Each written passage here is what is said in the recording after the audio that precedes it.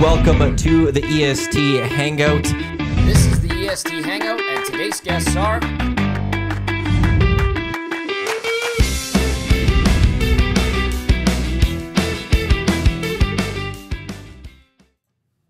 A good Thursday morning to you. Welcome to the EST Hangout presented by Whiteclaw Hard Seltzer here on Edmonton Sports Talk live on edmontonsportstalk.com. Tune in, iHeartRadio, as well as those watching us on YouTube. Manawanek, Tom Gazzola with you here. Joining us today, Joaquin Gage from Two Guys and a Goalie, and Murray McCourt from the VIP Golf Show returning, I should say, for season 5. Six. Whoa. Yeah. Just time flies. April 28th, live right here on Edmonton Sports Talk. Also of the Ranch Golf and Country Club, which in this hour we'll have some breaking news when it comes to the ranch. We will get to that in this hour. In the next 20-30 minutes, we will get to Murray's breaking news for the ranch. I'm the new social media influencer for the ranch. Well, you've been that in the past. Yeah, I like that. I'll do it again for free this year. We will have our EST flyaway keyword for you just after 10 o'clock as well. Before we get into the panicking of the Edmonton Oilers, just coming from TSN, the Oakland Athletics will play their next 3 seasons in Sacramento. Wow. Before their full move to Las Vegas in 2028, they'll play at the Sutter Health Park in Sacramento. I have been there. It's a AAA ballpark. Yeah, I want to see how big it is. Bakersfield Condors played the Stockton Heat there in an outdoor game. It got rained out the one night. They played it the next day. It was a disaster. It was an okay ballpark, but not great. It's like throwing a AAA or a Major League team into a slightly upgraded Remax field. Yes, it holds 10,624 people. Yeah. Well, so it's a better baseball stadium than Arizona's playing hockey in the NHL. Well, Touche. Yeah. Touche. I'm going to say no. Really? 5,000 seat compared to a typical 20,000 seat stadium, whereas this is 10,000, where baseball stadiums could be 40, 50,000. Well, fair. So I think if you go by proportionally and stuff, maybe not as good. Amenity, well, at Oakland County Coliseum, Ricky Henderson Field, whatever they call it now, that's the demilitarized zone. It's not good. Yeah, it's not a safe city. Have you made a sojourn out there? Well, no. I have actually been. I've been to San Francisco a few times, but not Oakland. Yeah, and you get off the train, like the train, not just subway, right across the street, and you're like, oh my God, like what happened around here? And then the ballpark, I remember on the backside of like the scoreboards and stuff, like there's holes in the aluminum siding and stuff. You're just like, this is not good. I'm sure it was great in 1968, but not today. Oh, times change. They do. They do. And the stands that they brought in for the football games, they just left in the corner of a parking lot. Really? Yeah. Not fenced off or anything, just sitting there. Wow. Sad. That's a rough. I was there as a kid. I still got family, some family. I think a couple of my family members are actually gang members. Like nice. my one cousin Sheldon, he's a gang member. I knew that because there was guns on the coffee table at one point. No, I think he was like a Crip or a Blood at one point, actually. So That's full you don't on know. stuff. You don't know which one because it's. I didn't ask. Yeah, but I was younger at the time. But he was. Yeah, he was banging. Wow. Yeah. Wow. Sorry, I'm just trying to fix her. We're very bright on the screen. Are we? That's okay. It's like, I don't even think... But look at Murray's like jacket. I think You want so. to window? Jacket. Well, Representing you can't even see what color it is on the YouTube. Look at that. Oh, jeez. It pops. That doesn't do it justice. No, it doesn't So I do gotta it fix that a justice. little Yeah. bit. Representing some new Adidas clothing, gotta Very good. Nice. gotta represent. Very the, Dallas Stars of you, actually. Well, you know what? I thought that I was going to wear this today, and then I watched a bit of the hockey game last night, and I'm like, oh, I hope people aren't thinking that I'm a Dallas Stars fan or They something. might. But yeah, That that gangbang. Like, reminds me when I lived in San Diego, I went and spent a little bit of time here and there up in Los Angeles. Yeah. And one time, me and my roommate at the time, his name was Jean-Pierre Proux from Quebec. A friend of ours that we went to school with, he was older than us. He had a Mercedes. He lent us his Mercedes to go up to Los Angeles for a couple of days, and we got so lost. We had no idea where we were, trying to get back to where we were staying. And we pull into this area trying to get some directions. And somebody very nicely actually said to us, you need to get the F out of here. They knew that we didn't belong and whatnot. And they said, well, why? We just need some help. And no, get the F out of here because you guys aren't going to live very long if you stay here. Like, we were just in the wrong neighborhood. So we appreciated that they gave us that opportunity to get out of there before something bad happened. But yeah, it's a crazy world in certain places for sure. I wonder what happened back in the day. Like, you know, you always hear the stories of the wrong turn off in LA and someone goes into Compton. They're never seen again. Yeah. Like before GPS. I mean, geez, that's scary. Like, I think even my brother-in-law, they took the wrong turn and everything's like boarded. Like, there's bars on stores and everything. It does. It looks like a Scene from The Wire. Yeah, it looks like a militarized zone essentially. But he made it out. It's okay. What does he do now? He's actually. So he's had some health issues, but my sister-in-law, she's a teacher, so Nice. I'm doing all right.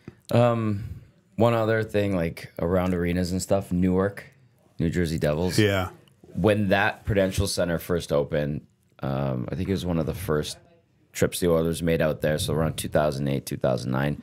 Titch was on that. He was on the hangout the other day, but Titch was on the trip, and him and Joanne Ireland, they told the story where there's a parking garage right across the street, and they were filing their stories, and the team had been gone, and things had, people had left, and so they were going to go catch a cab. There's like a train station close by too, and a cab stand past the parking garage. So they get out of the building, they're looking, and they're like, okay, we think we need to go through there to get to a cab stand. A cop pulls up with the lights on and goes, "What are you guys doing?" He's like, "This is not safe. You run through the parking garage. On the other side, there's a cab stand. You hop in and you get out." And they're like, that was a little bit dramatic. And the guy's like, "Go." And so they quickly, walked or ran through the parking garage and then got to the cab stand, hopped in. As they're getting through the parking garage, they were hearing gunshots from a couple blocks away. Yeah. It's a rough neighborhood. Joe Louis was like that too. And I the same type of thing happened to, I think it was Staffy and Kenny Lowe. They were walking back and to the hotel. There's that little underpass right outside of the old Joe Louis. And the two guys started coming, one from one side, one from another. Oof. And they were like, and a cop came by and he just drove really slow. And those guys left and they said, "Hey, you got to hurry up and get out of here." Wow. Yeah, so. Joe Louis has those weird, like it was tucked under the freeways and stuff, like you're saying. They tore it down. That was a terrible arena. Terrible arena. Oh, my God. So you might remember then L.A. Forum, was it called, back before the Great Western Forum. Okay, so I lived down there in San Diego back when Cressy was playing for the Kings. And so that year that they played, the Oilers and the Kings played each other in playoff, I still have pictures of myself at the game. And how my friends ended up finding out that I was at the game was I was on TV. They were right beside where the Oilers came out. They scanned up the crowd there, and there was me on the TV. But anyways, like that arena, wow, right in the middle of the hood. Like that was just danger central. And we bought tickets off of scalpers outside, and like we learned again after the fact that what were you doing carrying around a bunch of cash and buying tickets off of scalpers out there, because you could have ended up without your cash and not getting tickets in a big hurry if you met the wrong people. But that Joe Louis, although the one time was funny because that's when they had a really good team, and we just got smoked by the Red Wings one night. I'm standing outside the room, and it's me, Dan Cleary, probably Horkoff, Comrie, and we're looking into the distance, and we're all stunned because Anna Kournikova is standing there. She's wearing a one-piece leopard, like tight outfit, and she knows that we're looking, and I swear to God she was in complete slow motion. She must have done like 10 hair flips where it went like all her blonde. It was amazing how good looking she was, and we were all standing there, not like just like probably about 10 meters away, and just staring. And then Mac T walks past us. He goes, "Boys, let's go." And we're like, "Oh, okay."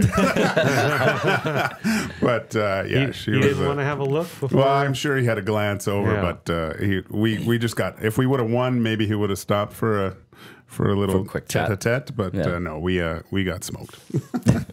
Just like the Oilers got smoked last night to those Dallas Heyo. Stars. So, are the Oilers a true contender? Who are you asking? Yes. Well, yeah, what a question. Yes. Just go ahead. I'll mop this Where up. do you guys all come out from last night? Because like, there's a large portion of people right now that are upset that think this team that shows that they're not good enough to go actually be a contender and win the Stanley Cup this year. That you can't be having those type of games this close to the playoffs. Big game now coming up tomorrow against the Colorado Avalanche. And so for the people, there's concern with that. Where do you guys come out with Colorado this game? just gets smoked by Columbus. We were just did. talking about that. They did. Boy, teams can have bad games. It happens. They can have a bad game in the playoffs. You can. Yeah. As long as it's not game 7, it might not end your series. Well, my opinion before Gager jumps in then, yes, they're a contender if they have all guys going. I mean, Kane's not going. Nuge isn't going. McLeod's not going. I mean, you go on and on and on down the list of guys that haven't been playing well for a long period of time. They all need to find their game. If they all find their game and get on the same page, they can be a contender. But boy, it's going to be a hard road because they got some good clubs that they're going to have to face to get there. But they can do it. But I wouldn't hold my breath. Yeah, the Oilers aren't as bad as that game last night, and the Dallas Stars had a solid game throughout their entire lineup, and that's a deep team. I think it's a good lesson to learn too, like what it's going to take. Like they took way too many chances. Watching some of I had to rewind some, but the outnumbered chances back and forth, you can't. Dallas is a team you can't go blow for blow with because they're too deep. That's not how you can play. Even though the Oilers are an offensive team, you're going to lose against. Well, the we Dallas talked Stars. about the Stars yesterday, and they ain't going to win. Where's the whole of the Stars? Well, I said maybe their fourth line. I think at some point yesterday, their fourth line touched up the Oilers for 7 points. So not last night. Not there. Yeah. I said goaltending just because Ottinger hasn't been there this year, but we know he could be there. And last night he was great. That's a very good hockey team, top to bottom. Like honestly, where is their hole? If you could see one, There's not. They don't have too many holes. The only hole is a structured, patient game against them, where it starts getting a little bit tighter. And they like to take chances. I think that's where their inefficiencies in their game. They're anxious to get going. I think the way that they forecheck and constantly come at you. Your D have to be able to move the puck and perform under pressure. That's where you're going to gain some chances and be able to counterattack a little bit. And you can't be passing the puck through the middle, hoping for an 80-foot that's pass. not good? That's like You're not from supposed to do that? Yeah, from your weird. veteran guys. That's the way that the Oilers go is the way that they play, and that wasn't. What was unfortunate too, I felt for Pickard because I really thought he was going save for save with Ottinger last night after the first period. I was like, that's cool. Like this is going to be a big confidence boost if something does happen. At least he has this kind of experience in the Rolodex to draw upon. But now not so much. He did beat them on February 17th in Dallas, and that was a game where the Oilers were patient, structured, emotionally in check. I don't know, like that Darnell Nurse 10-minute, maybe that guy got guys off their game too. Like Darnell, I talked about it on the post-game show yesterday. He's supposed to be like an emotional leader on the team. He's been around for so long. That has an effect on other guys. Like if he's going unhinged and gets a 10-minute, in theory, the rest of the team should be able to manage and not let it bother them. But it just seemed like that's when the wheels started to get a little bit wobbly, and then finally, eventually fell off in the second period where they had that spurt where goals 2, 3, 4 finally went in, and you're like, oh, game over. Like. I thought even after the second goal, maybe the Oilers, they had a couple of good shifts really quickly after that, and then Dallas got that third one, and I'm like, this is over, no chance now. Yeah, I agree. That was deflating, I think, for the team, what Darnell did there, and take whatever your number 2 defenseman off the ice for 12 minutes is probably not ideal against a top team like that. But I might say with Dallas experience of being there, I mean, they've had some runs, but not recently. And with this roster, playoff hockey is a different beast, and they haven't had some playoff success like recently with a big run. So I might say that's their weakness. Could it be something they overcome and win a Stanley Cup this year? Sure. But that would be my knock on their team is they gotta prove it still. That's my knock on the Canucks too. Yeah, going into the playoffs, like first round is the big one to me in a large way. But yeah, and then for the Oilers, like here's where I go with, and I'm not in panic mode. I don't care about the rest of the season, just in general. I just don't. You didn't care about the season before game 1, and then they got into that bad start, right? And all of a sudden that had to be thrown out the window a little bit. But at the start of the year, I didn't care about the regular season because they're going to be in the playoffs. And then they had that terrible start, last in the league, and now you got worried about the playoffs. But then they got back into a spot about they're in a playoff spot. They're going to make the playoffs. There's no fear of them missing the playoffs. All right. So the rest of the season, who cares? Honestly, who cares? It doesn't. If Evander Kane and Nugent Hopkins don't score a goal the rest of this regular season, I don't care.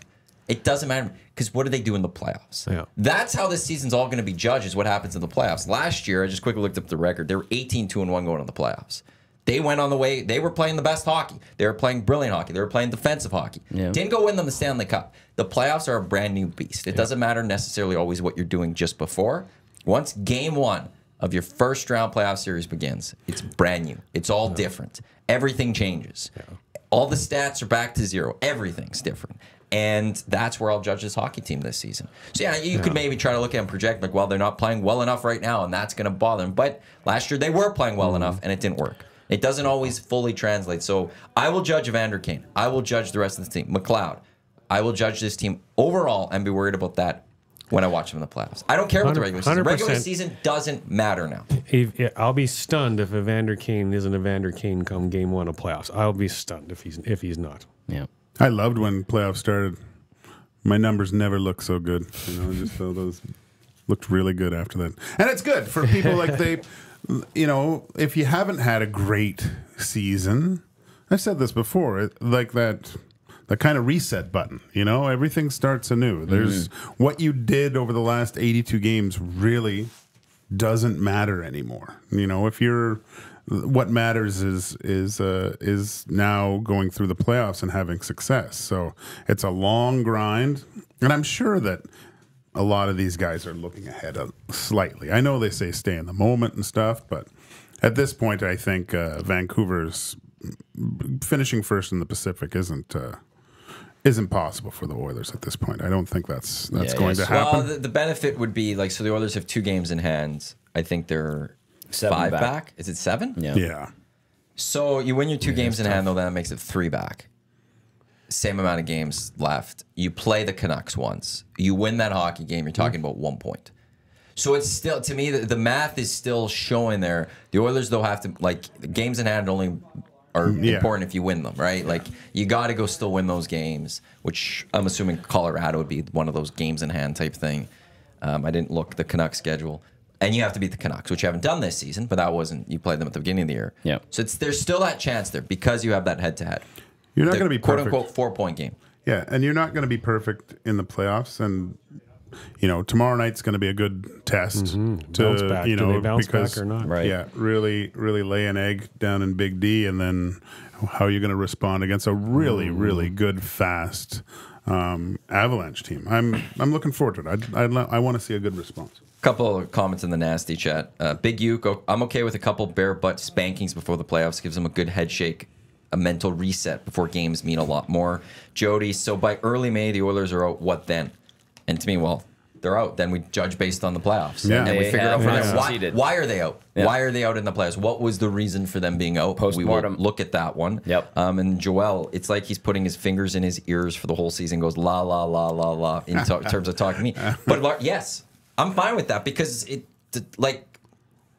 this doesn't matter anymore to me. If the regular season, the #1 goal is to get to the playoffs.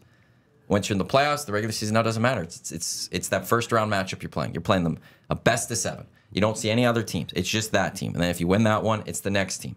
And it's only about getting to that 16 wins. And There's the 3 seasons hockey, preseason, which absolutely doesn't matter for anyone else but coaches and bubble players. The regular season to get to the playoffs, and the playoffs to go win the Stanley Cup. So yeah, I'm fingers in my ears. Wow. This is what the Leafs were kind of like the last couple of years. Like not this year, last year it was okay. We'll get us to Leafs and Bruins or Lightning in the first round. We all knew that was coming as of November, and it was like get us there because that's how it's going to be played, and that's when the Leafs are going to be judged. Leafs had a good season last year in the regular season. They won their playoff round.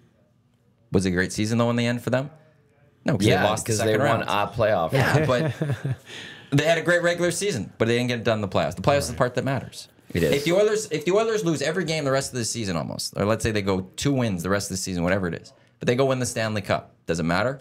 No one will remember it. That's exactly. We're not going to remember this Dallas Stars game if the Oilers go on a great run in the playoffs. Because if honestly, if the Oilers lose in the second round, are we going to come back? Like, you remember that Dallas game when they lost 5-0 in the regular season? Exactly. No, we're going to be talking about the playoff games. And listen, there's no more in the playoff time. There's no more games against Arizona. There's no more games against San Jose. There's no more games against Anaheim. I mean, your likely path to the Stanley Cup is Vegas, then Vancouver, then whoever wins between Winnipeg, Dallas Nashville, or Colorado Dallas, or whatever, and Winnipeg maybe in there somehow. It's going to be a tough. Might be Nashville second round. Who does Dallas match up against right now? Is it? It would be the LA Kings as of yesterday, I believe it was. And then so the Preds get the Canucks. Oh wow, we get that. I don't know if we've ever really had this with the wild card situation where the 2 division guys actually just swap. Yeah, that's weird. I think it's always worked out really well. Those are some unique matchups, though. I like it. And that's I think the Canucks would have to be worried about the Predators. I remember the last, I hate to say it, but that last series when the Canucks did play the Predators in was it the conference final? Could have been. And Kessler was unbelievable. He won that series for the Canucks that year. He was just a beast. They couldn't obviously get it done at the end, but yeah, it's that I like that series. It's kind of 2 top heavy first lines. It'll depend on Yossi and Quinn Hughes. Goaltending Demko matchup versus Saros. Yeah, that's awesome. That's an awesome. They're all going to be so good. I mean, as of today, Canucks take on the Preds, Oilers take on the Golden Knights.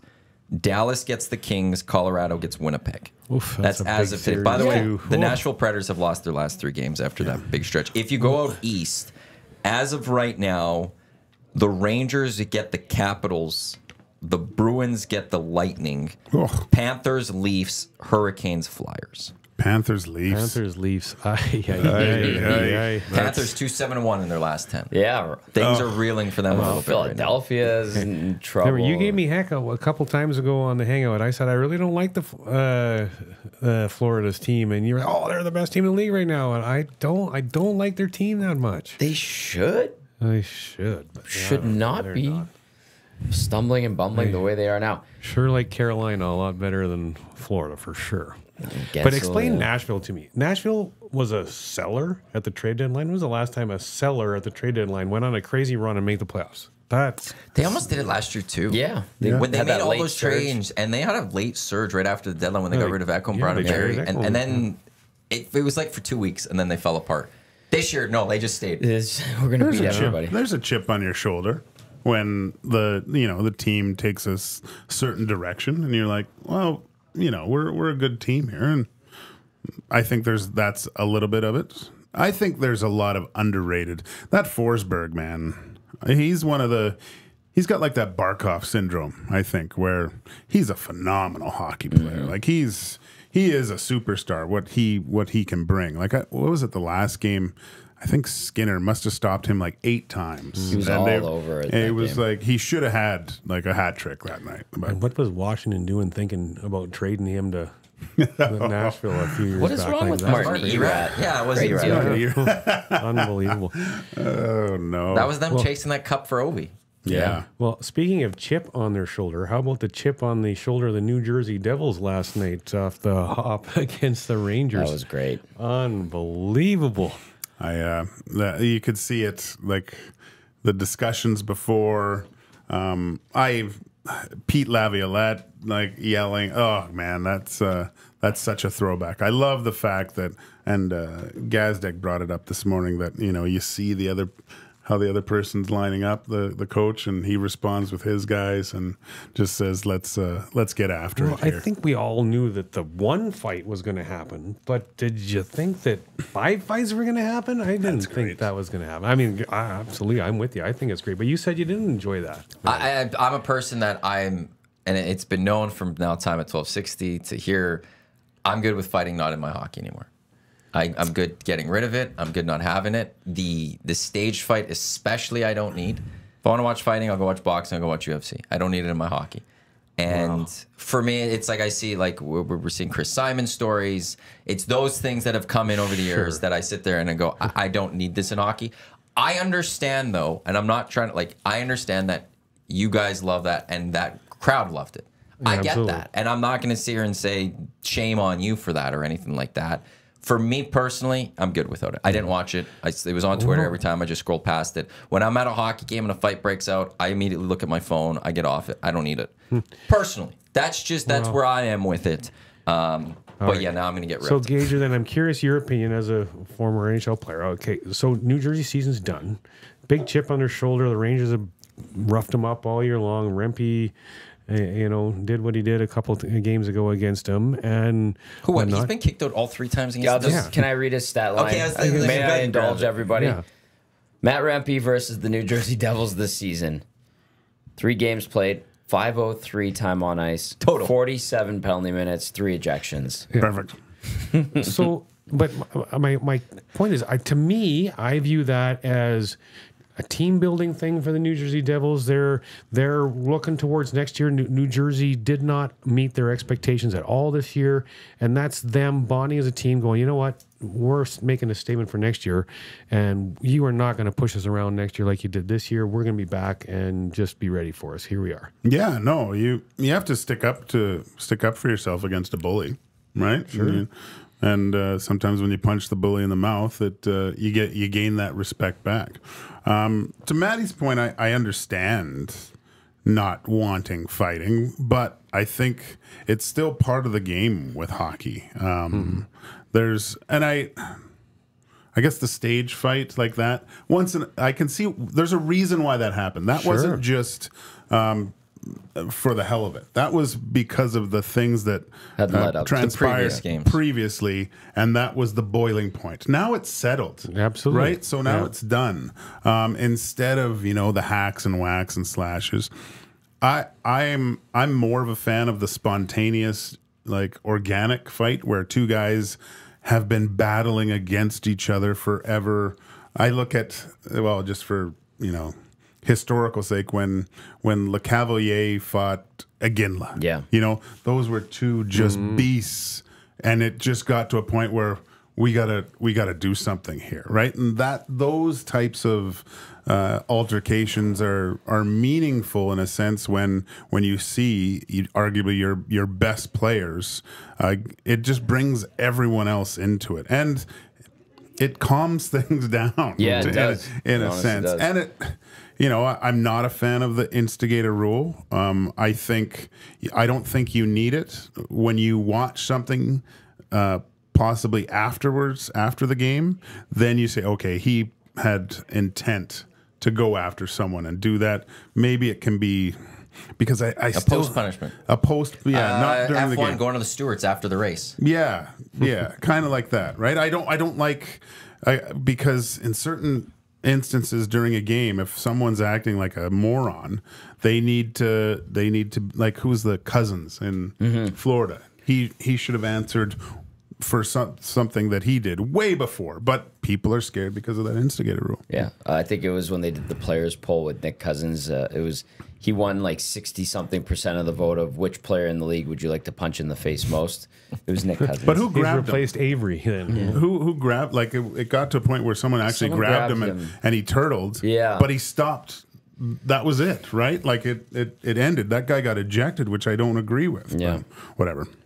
Well, to the safety part of it and whatnot, as you alluded to, Rempe is fighting a ton, but that guy is he's getting pummeled sometimes. He's taking some big shots. His fights are long and some big hard shots are being received. I'm not sure how many he's landing, but my God, if he keeps taking the shots he's going to have some problems. Cass has talked about that with you guys, that about like in those early fights that it's great that for like some people that like what he's doing stuff, but he's going to have to really watch it because it's not technically he needs to be a little better. I asked Cass about that on the post-game show one day, and Cass is like, I love what he's doing, but I'm watching his fight, and the technical things that he's not doing opens him up to getting 2 black eyes at a time, taking a lot of punishment and abuse. He's like, he's going to have to refine his style, and he's like, the experienced guys are going to have their way with him. He was good against Delorier. He had that really good fight against Delorier, but what's his name in...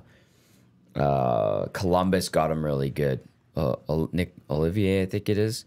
And he's willing, obviously, but Cass is like, yeah, if I fought him, I would do this, and this, and he would have no chance. There's probably some good training facilities in New York that he could frequent to learn a few things, I think. Or just go upstairs in Madison Square Garden and watch a couple. Yeah. He'll probably learn something from there. Well, he's an Alberta boy, so if he's coming back to Alberta, maybe Cass can, or Jelena, maybe he can go hang out with Jelena and get a few tips and at least hanging on, figuring out how to latch on to guys so he doesn't take so many bombs, man. Mike Smith in the nasty chat to me saying, yes, they will be judged based on playoff performance. However, there's a statistical edge in having home ice advantage. I won't disagree with not wanting home ice advantage stuff, but you and I are on the same side of this, which is, would you rather start on the road or start at home in a playoff series? Depends on against who. What is that? Oh, like if you're playing Vegas, you probably want to start at home. Yeah. Because of how much that can have an effect on the game. I like starting on the road in the sense that, like, the home team, I feel, has that, especially if you're like Oilers taking on Kings. I think that would be one. That would be one where I just want to start. They've got all this pressure. And you can't, they always say the saying, team that loses the home game first, that you lose the series type thing. The pressure's all on the Kings there. You got to win your first 2 games. Otherwise, you're coming back to Edmonton. And the Oilers, you go there and you just need one. You need to, whether game 1, game 2, it doesn't matter. You're the road team. You could lose also, honestly, both, because you're still coming back home. So mentally, I think it's way more crushing. You go somewhere to start. You take the first game, knowing you're coming back home for 3 and 4. Now the games have to be changed in a way. Yeah, but when you get back to game 7, series. All of a sudden, it's a 3-1 series. Game 7, you want it at home. Though. Yeah, sure, and that's where like it would have to play it out, where it'd be like a. I think 2-3-1-1. I'd love the choice of the higher seeding team, and then they can choose whether to start at home or on the road. I guess it'd be hard with scheduling logistics of arenas, right? But I think that would be great. Then I think you could go like 2-3-1-1. 2-3-1. Yeah, I guess that's what it'd have to be. Yeah. Come home for 3. Would the other team want to go on the road for 3? Even better. That's the thing. Well, you go on the road and you just take the 1 and you're coming home for 3 now? Yeah. I kind of like the danger of 2-2-1-1-1. It's almost like you're rolling the dice, right? And I kind of like that edge to the playoffs where it's like, well, they're going to be on the road. It's going to be tough. It just adds to the fever of it all. So I don't know. The 2-3-1-1, I always found that frustrating in whatever league was employing it for whatever reason. I liked it. I mean, in junior, you get to the finals. Then because of travel, they would do it. Yeah, I remember the Oil Kings did it. Wasn't it 2 at home, then 3 on the road, then 2 back at home? Isn't that the way they would do it though? Yeah. That's because it's usually because the home team would still start at home, so it'd be 2-3-2. This is the home team, or the team that has home ice advantage is taking the second series, so it would have to be different. Would be 2-3-1-1. Right. But it generally, it's 2-3-2. Right. The NBA, I think, used to do that. I think baseball still does that. I believe because of just logistics, you can't do the 2-2-1-1-1. It's just flying back and forth. I think they do 2-3-2. It was weird in the finals when we were playing Swift Current. It would have been 3-3-1. Oh. But I think it was because they said it was. Yeah, but if we I think did we start at home? No, we started there. We started there, I think. And if Swift Current would have won the first two, then we would have came back. But is that how it worked? Somehow it worked where you couldn't have 3 games at home if you won the first two, I think. If you won the first two, then it was going back the other way. If you split it, then you had 3-3-1. So, Interesting. Yeah. This is the EST Hangout presented by Whiteclaw Hard Seltzer, Matawanek, Joaquin, Gage, Murray McCourt, Tom Gazzola with you here. We're a little late behind to getting to this, but it is Hangout Headlines brought to you by, this has worked so perfect today, the Ranch Golf and Country Club, offering premier conditions, top-notch service, unmatched value. The Ranch Golf and Country Club would be the best choice for your first round of the season. My note says opening soon.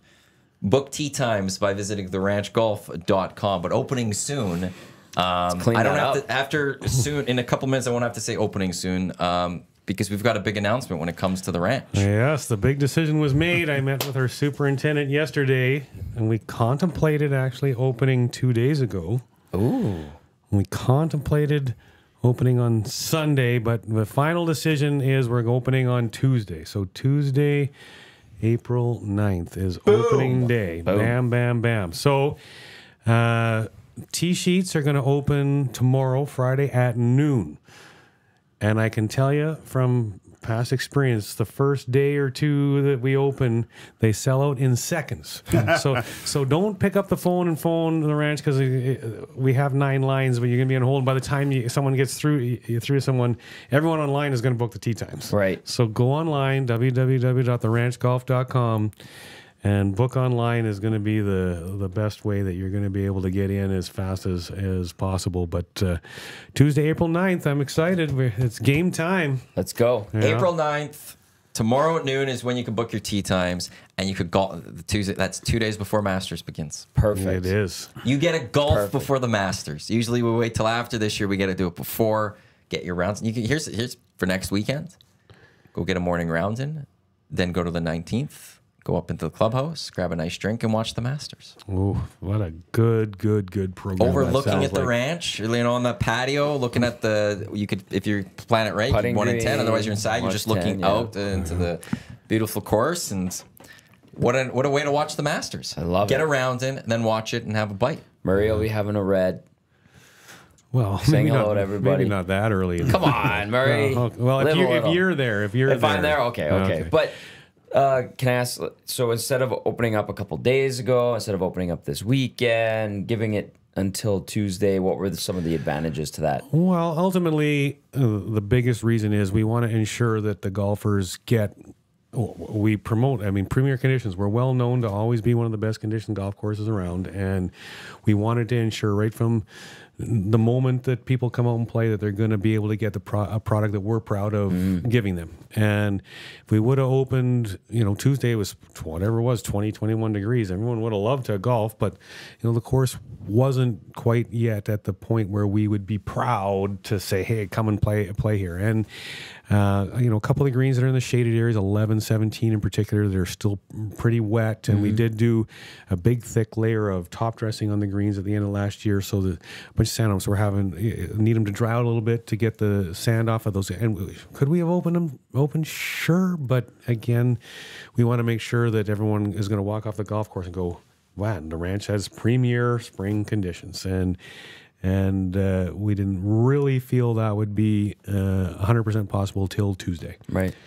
I totally get that and respect it, actually, obviously. The other thing I would ask is you guys did some changes to the course was it last year or 2 years ago? Well, we have... It was a process. Ongoing for a while. Last year we did renovations to 4 different holes. Right. Yeah. So how have those taken? How have they wintered? And then is there still going to be some construction or any renos happening this golf season? So our superintendent has now seen 100% of the golf course, and he is ecstatic. The conditions of the golf course are pretty much flawless. Now, It is still a spring in Edmonton, so if we do get some crazy cold temperatures, the POA can recede and things like that. So we're not completely out of the woods of what can happen with grass in the Edmonton area. But as of this moment, the golf course looks pretty much flawless. So so that's spectacular. Last year we actually had 3 greens that were a little rough coming into the spring. They weren't horrendous, but they weren't as good as we wanted them to be. But we don't have that issue right now. In terms of the renovations, we were fully open on everything last year by middle of the year. The way we seeded all that mounding, we seeded it with an annual ryegrass just to get it thicker and get it growing faster. That was an annual ryegrass, so that's not going to grow back. So this year it's going to look way better and look the way we want it to look because it's just going to be fescue. Kind of a wispier fescue, and so that's all well and good. Now, in terms of finishing the renovations or any more renovations, we did not finish the 15th hole completely last year. We do have a little bit of work to finish on that hole this year. Some of it's already been done. There's one tree left on the right-hand side of the hole up by the green. If you remember that, there's one tree that kind of stood alone a little closer to the fairway. Yeah. That's the only tree that's there. That's that big old one? Yeah, it's a really nice-looking tree. But all the other trees there are gone already. So some shaping and some work has to be done in there. And then at the front of the green, if you remember, we played last year until the new green opened on the front part of the old green. So when the new green opened, there's that big slope going up to the green. Well, that's not the way we wanted it. Is that the one with the big tractor?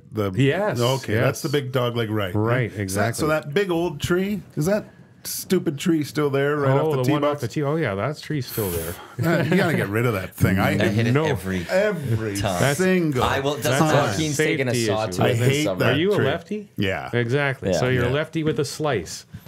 Learn to hit it straighter. That doesn't matter, Murray. I can get to a point where I'm hitting it straight in my golf year. I will get to that hole. I will aim it wherever, and my ball's always just going to be right to that tree. I never have a problem with that. I don't know. Because you're righty. Exactly. I know. And that green's now elevated, right? When you come around there, that's nice. Yeah. And that little sewage pond. That a lot of my balls. I love that no problem. It's a great hole. I love that hole after the tee.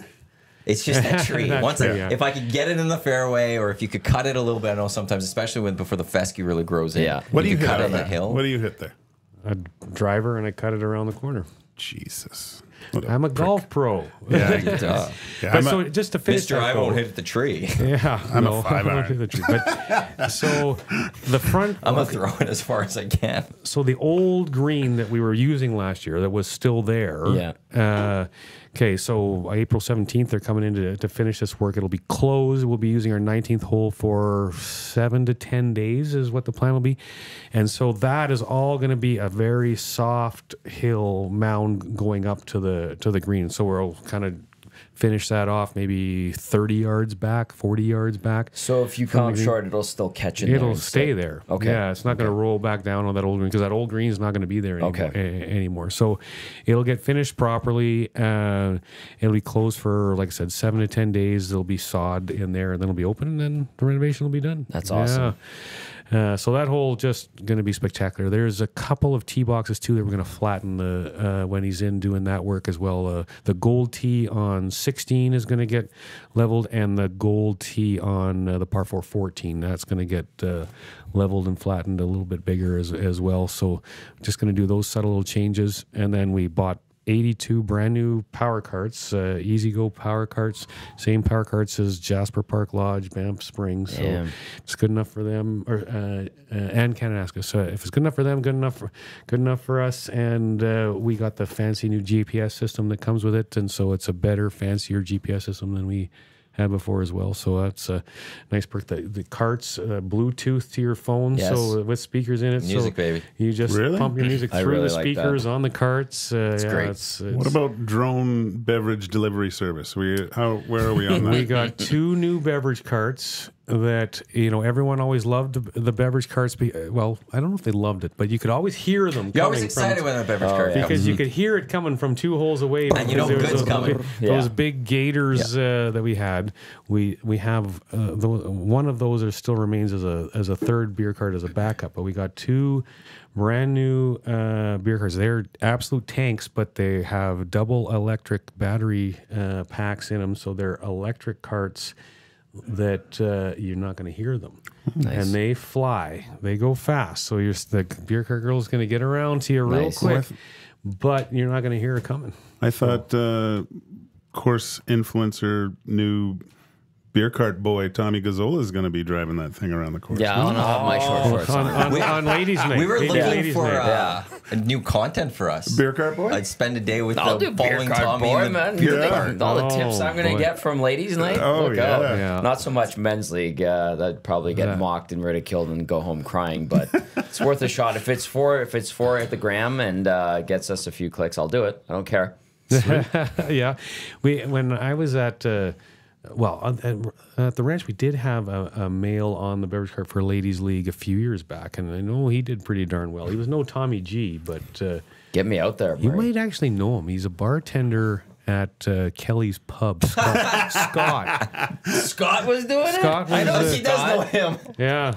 What was Scott doing beer cart for? Oh, well, he was working on the beer cart. You of the must have ranch. given him some golf because he's a huge golfer. I don't know if it's still his gal, but his gal at the time was working out there, so that was kind of how it was. He's the right guy for that. Yeah, and then when Scott's I was beauty. down in Nanton, one of the assistant coaches of my hockey team that always beat yours. But anyways, assistant coach, we had him on the beer cart for ladies scramble in particular. He'd dress up as Elvis, and that's awesome. He would knock it out of the park tip wise too. Oh. I'm excited for this. Pork missiles at the turn, obviously, what I appreciate at any golf course, yours included.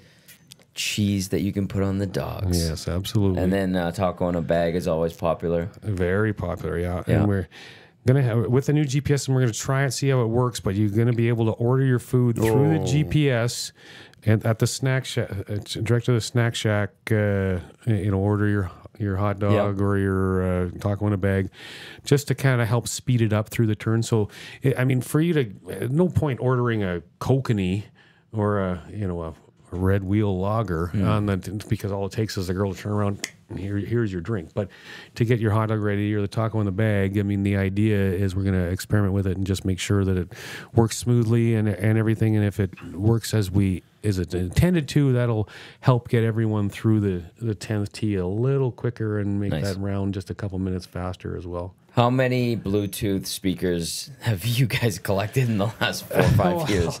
Yeah, collected. We sell so many Bluetooth speakers. It's unbelievable how many we sell. But yeah, the odd one gets left on a cart. There's no question. Oh, man.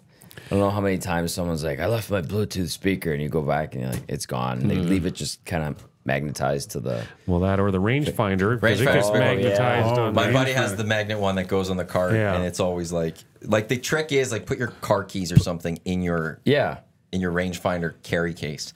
So when you're grabbing that, you're like, oh, my rangefinder, forgot that. It's easy to forget. It's easy to forget. And on the old club car carts that we used to have, there was those little baskets up on the roof. I always put stuff up there. Yeah, people would always forget stuff in there. Oh, I love those baskets. Our new cars don't have those baskets. It's like they're nice to have, but they're very easy to forget things. And that I'm also glad that I don't have that option. But usually because that's where my phone goes. Oh Yeah.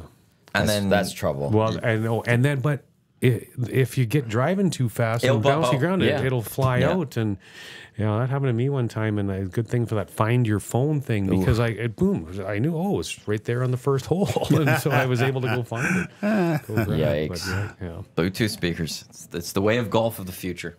Music. I like it's great. The music, especially not when it's the obnoxious, loud. You can hear it a hole or two over. It's gotta be just for your group. Just in your group, in your cart, and it's I find it good. And the litmus test for me was my Uncle Diego. He's just he's golfed for 35, 40 years. And I'm like, hey, I'm going to put music on. He's like, yeah, go for it. And he's like, I like it. I'm like, okay. It doesn't have to be music either. You know how easy on your Bluetooth speaker would be to listen to Edmonton Sports Talk? Hey, Siri, play Edmonton Sports Talk. Hello, boom, there it is. Listening to Edmonton Sports Talk. You could listen to the Hangout while you're golfing. That'd be fantastic, actually. I can't think of a more relaxing thing than the soothing sounds of my voice while taking a swing at a Yeah, exactly. You know, and ordering a White Claw because you hear it on Edmonton Sports Talk. Tangerine today. It's very delicious. Yeah. Maybe if my daughter keeps winning dance, I might have to be a beer card boy here soon. So, It's not cheap. You'd be a great beer card boy. Sunshine Boy can go into Beer Card Boy. Beer card boy. You're all set. The resume just keeps going. Dance dad. Lars Y does ask, spring rates or full price? We always have spring rates, Yep. absolutely. Yeah. We usually keep the spring rates until May long weekendish. Oh, Yeah. So wow. it's definitely it's all the pricing's both low season and high seasons on our website, theranchgolf.com. where you can book your first the tee time as of tomorrow at noon, Boom. beginning next Tuesday. Yep. The 9th. Absolutely. Have you ever done any work with like drones and stuff? I was just Absolutely, thinking yeah. like hitting the ball and the drone following it, and it's Well, like I the haven't done that. But Yeah. I've had drone footage of overall the this holes stuff? and things like that. Yeah. that'd be cool. That's There's always different golf tournaments. Always call. Yeah, can we have? We bring a drone out there? Yeah, sure. And so so I've got footage of like golf tournaments all going out on the course together and cool. shotguns and stuff like that. And Jordan Jeske, I think everyone here knows who Jordan Jeske is. He does just a fabulous tournament, the Sip and Rip at the ranch every year, and he gets a drone out there and footage of all the shenanigans that go on with his tournament and stuff. So yeah, it's neat. The perspective that drones give the viewer of a course is, I find, incredible. Like especially when I would do my golf trip with my dad and uncles, or dad, brother, and uncle. I'd always, whatever courses we were thinking about playing, I would see if they'd have the flyover every hole. And then you start to kind of like, well, if I'm playing well, I'm going to hit it here. And okay, you got to stay away from that.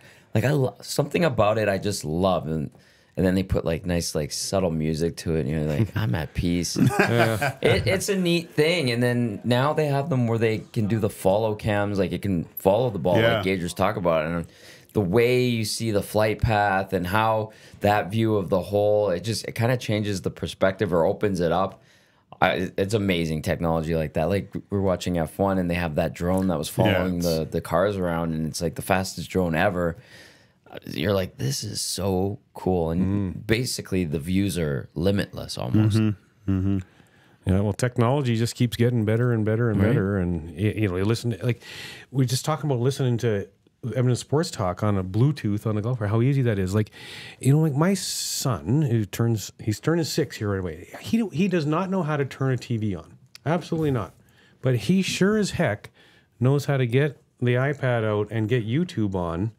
And he could absolutely figure out how to watch Edmonton Sports Talk on YouTube, but he couldn't figure out how to turn a TV on and watch F1 racing. He wouldn't know how to do that, but he could sure figure out how to watch Edmonton Sports Talk on YouTube. I mean, it's the technology and that the new way that people are learning how to consume all of their content is exactly what Edmonton Sports Talk is doing, and it's just the way of the future, isn't it? It's funny. I might have told this story. Stop me if I did, but my daughter, I remember when she was quite young, I had a little like instant camera. Just those little handheld ones. And I gave it to her as a little, because, phones had cameras all of a sudden. And she grabbed it, and I told her how to take the pictures and stuff.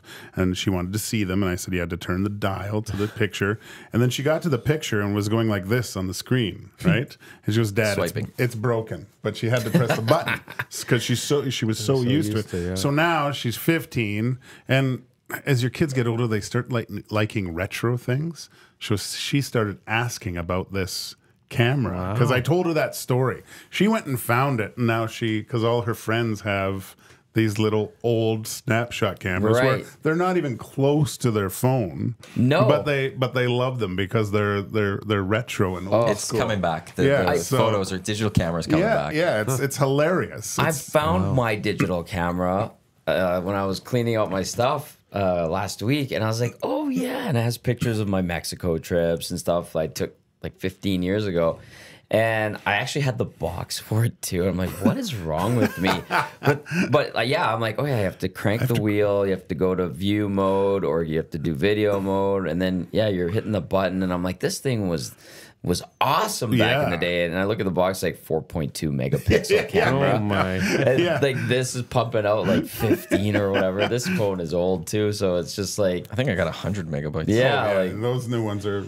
yours the zoom in. I have like, 100 times zoom. yeah, like you They would could zoom in zoom. on Mooner and me at a football Yes. game, and you're on the other side of the stadium, like 75 feet above, looking down. And there's Cam and I having a conversation. Yeah, this one's 108. yeah. That one doesn't have the 100 times zoom. That's crazy. I have to. But My yeah. 12 megabytes is Yeah, I was like, I've got a 4.2 megapixel. And it's Yeah, like, yeah. now it's like, oh, that thing is a piece of crap. That's funny. It's hilarious. But yeah, so it's technology with kids. They don't. I'm very good with technology. I'm very savvy with it. My one fear in life is that my nieces will learn it better than me. Oh, and they I was will. like, no. That's my goal in life is to make sure that I'm still always on top Stay of things. ahead that of the curve. It's one of those they'll never know it better than me. I'll still always be able to do other things that they'll never be able to All figure you out. got to That's- do is ask AI, and it'll tell you everything. Ask ChatGPT, and I do use ChatGPT every so often. AI is very scary. Jon Stewart on The Daily Show had a nice AI thing this week. Oh, it was good. Yeah, Yeah, scary, it is. but Like, it's all. You can either be scared by it or use it to your Oh, advantage. absolutely. You gotta stay. Right. You gotta use it. You gotta use it. but it's like the fear I have is that it is going to take away jobs, and now we have to find new jobs. The And how we're going to just find new jobs Yeah. if AI just keeps taking everything. We're turning into iRobot here. The more and more the world goes, the more like even in that bit they talked about how everyone will have their own AI assistant. Yeah. Well, that's iRobot. Everyone had their own robot, and then what happens? They got the red light and they turned on the world. And Will Smith had to save us. Is Will Smith going to save us now? Yes. I'm just in the He can't even save his process. own marriage. How's he going to save us? I'm just in the process of getting Microsoft Copilot put on my computer at work. Yeah. I figure that it's probably going to save me ultimately once I really fully understand how to use it to its maximum potential. I figure it's going to save me 1 to 2 hours a day of time. And so it's not going to take my job, but it's going to make me more efficient at my job so I can go spend more time socializing with the customers like Tommy G Hey, or get home a little earlier to my family and things like that. So Right, for your job, but then somebody else's job is completely done by AI and they don't have Well, a job anymore. fair. And then it turned, even if you on this bit where you become actually the computer's assistant. That's like it was a this. great 14-minute thing just on the future of AI. yes, it's something, no question. No, it's going to change things. I enjoy using it too. Like I watched a thing how you can't completely tell if like say a letter is AI generated. Like teachers were really worried about it. Yeah, and there's things you can now copy and paste and it'll tell you how AI Well, Generated this. to a point. I it'll guess. percent it. It'll go, this is about Yeah. X percent, which now students then just do it by AI, then rewrite some words and it works. But you know what a teacher did in their like they give her the outline of what to do, and then they create the font, put it white, and put it like super small. So when you copy and paste it, most kids won't see it. They'll put it in and rewrite this like this, but then her little Trojan horse thing will pop up, so she'll know that they just copied and pasted. So very smart teacher. I like that. Yeah. Oh, that's good. Well Hey. played. Because they usually just go Control A. Yeah. Control A, copy all Yeah. at that point. But you can't. They wouldn't don't- see that. You wouldn't see that. Unless you're looking at everything that is. Yeah. That's actually how they deal with resumes now, too. Oh, really? Or they used to be, because it all has to go through a computer, it would look for keywords. And if you didn't have these keywords in your resume, it would throw your resume away. And so people just started hacking the system by just adding those keywords in white in the document just so that it would get to the next level. Wow. And now they've put processes in place to stop it. So How do you hire people at the ranch? Do you resume? Is it just, or do you meet people face to face? I don't like. Well, yeah, we post ads, and then they send me their resumes, and then I filter the resumes to the department managers based on the job that they apply for. Then they would, like, our managers do it a little differently. One manager sends them a pre-screening email with a bunch of questions that he has them answer, and then if they answer those questions properly, then that'll narrow his list down to see who he wants to interview. Others just look at the resumes and call in the people based on the resume that interests them the most for an interview. But what's crazy? We have 9 year-round staff. We go up to about 70 in the golf season. We had to hire maybe 8 people in our entire operation this year because everyone's coming back. That's huge. Oh, really? Unbelievable. That's just got to make things so much easier. It does. So it says a lot about the culture we have at the golf course, and that people want to be there. But it also can be a little scary because a lot of the people are in school and stuff like that. So if you keep having a massive return rate, they all graduate at the same time, and then you're replacing everyone. It's like, shucks, because you always need some veteran people to kind of show them the ropes, right? But yeah, we have a veteran laden crew at the ranch, and we have a rock solid team. It's going to be. Gonna have to start looking to the draft and get some. Do you need a new ambassador? Absolutely, we always need ambassadors. But here's what's an interesting point too about the job market. I posted an ad. We hired a front of house supervisor, so someone that works with our clubhouse manager on managing the servers and training the servers and whatnot. I had 330 resumes come in for that job. Come on. 330. That took a lot of time to filter through all those for me to, because what I would do is I would filter through them and then only pass the ones that I thought are to save him some time. Yeah. I didn't. You're the first gatekeeper. Yeah, I did only sent on to him the ones that I thought he may be interested on. But for me to filter through 330 resumes, geez. Can't wait to send you a real fake resume. This is the EST Hangout presented by Whiteclaw Hard Seltzer. There's always someone looking to ride the next wave. They're here for the ones who make their own Whiteclaw. The difference is clear. Tom Guzzola, Murray McCourt, Joaquin, Gage, Matawanek with you here. It's time now for the keyword for the EST Flyaway to Las Vegas. 2 nonstop flights, 3 nights accommodations, tickets to Cirque, presented by our partners in Las Vegas, the LVCBA, as well as our partners here in Edmonton, Fly YEG, the Edmonton International Airport, nonstop flights to over 50 destinations. Your sports trip starts with a nonstop flight from Fly YEG. Visit flyyeg.com for more information. Your keyword today to text to 780-218-9999. NFL. Nailed it. 780-218-9999. The Las Vegas Raiders play in the National Football League, which is the NFL. NFL 780-218-9999. You'll go into a draw to be the qualifier on the Hangout today for the grand prize draw, which will take place April 26th on the morning show for the trip to Las Vegas. Your keyword for the EST Flyaway today on the Hangout. It is NFL. Keep your phone on. Zach to come our YouTube Trev. We'll give you a call in the next 5 minutes or so if you are drawn and you are the winner for today or the qualifier for today. NFL. I saw your keyword for Hello Hockey on Saturday. Yeah, it's brilliant stuff. I told you this week wasn't my best. No. I'll show the boys on the sheet here. Well, there's only so many words you can come up with. So that one's on Saturday. Oh, that's tough.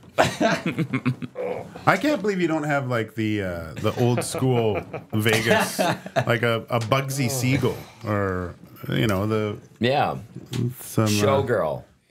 Yeah. It's very understandable to see why you're so high up on the pay scale. That's creativity. You did a good job. I won't say this. Like It was bad. Today wasn't great. Some of them are a reach, but sometimes the beauty is in the imperfections of that. I don't think I've had reaches. Why don't you ask ChatGPT for some? Oh, you did. And that's what it came up with? I asked ChatGPT for words associated with Las Vegas. I did, Murray. And then I asked for more and asked for more, and it kept giving me. So don't worry. I did use it for part of this. Oh, it did not come up with that word. ChatGPT hasn't taken anyone's job yet. No, not Matty Iwanix. No way. Safe. Thank you, Will Smith. Yeah. Save the day. You Will Smith. I did use it. So tomorrow's morning show, I wonder if the boys will know it. The connection. I hope so. Let's see that one. Tomorrow morning show. Where do I? That's great. Yeah. That one's good. I actually like that morning? one. Yeah. That's a good one. They've got some good stuff that I'm interested I in do purchasing. stand by. I said it yesterday on the show. I do also love that. Like, I'm very proud of all the lock shop ones because they're all connected to gambling, sports gambling in some way. Yeah. So it fits that show perfectly. I'm well. not gonna lie, I don't get that one. I don't. That one I'll explain to you after. Yeah, It's good. like it's, All right. it's one that I think Eric will know. Yes. I think Eric will know. Because he's a connoisseur of that. Yeah, I think he'd World of figure that one sport. out. Yeah. It's a big word. People are gonna spell it wrong, Oh yeah. and then they're What gonna were the not, worst? They'll disqualify I had themselves that Venetian. way. Yeah. I had Venetian. I feel like that one could be a little tougher. Yeah. Yeah. With the T. Caesars is a tough one. Yeah, You get a lot of get casers. the A and the E. In the Well, right the A spot. and E, which one it goes, Yeah. which way it Yeah. goes. So, yeah. Ask the rest of ChatGPT today, how to Jay? spell it. There you go. Yeah, two guys. It's it's still not great. That's okay. It's fine. That's all right, buddy. Don't fret too much. No, I'm still. I know when I've had good days. I know when I had bad days, and right. today wasn't one of the best. But it doesn't matter because listeners still just has to text that in. Doesn't matter what the That's keywords, right. and they go into a draw for Ultimately, this trip to it's Las an Vegas. easy way to get entered into a draw to win a trip for two. Before we continue, just on the ranch, our golf tournament will be at the ranch, which is the EST Golf Classic, which will take Yes. place July 9th. Throwing this out there, I sent an email to Nasty Club annual members yesterday. Just an update on how we're going to fill this tournament out.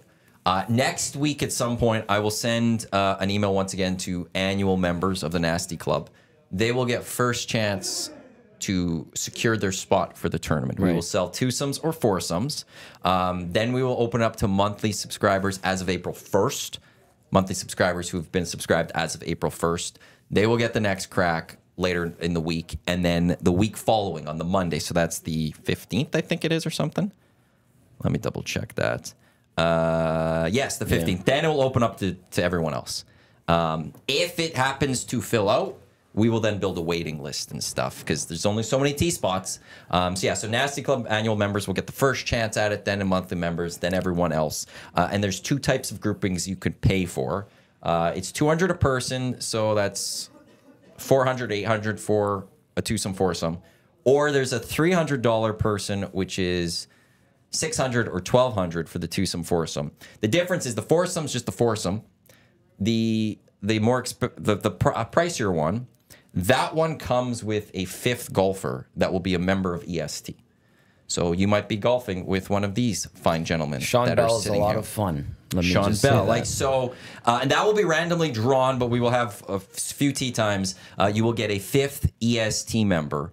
Those ones are the $600 for the twosome, $1,200 for the foursome. Otherwise, if you're just going to come in with a twosome or a foursome, have a great day.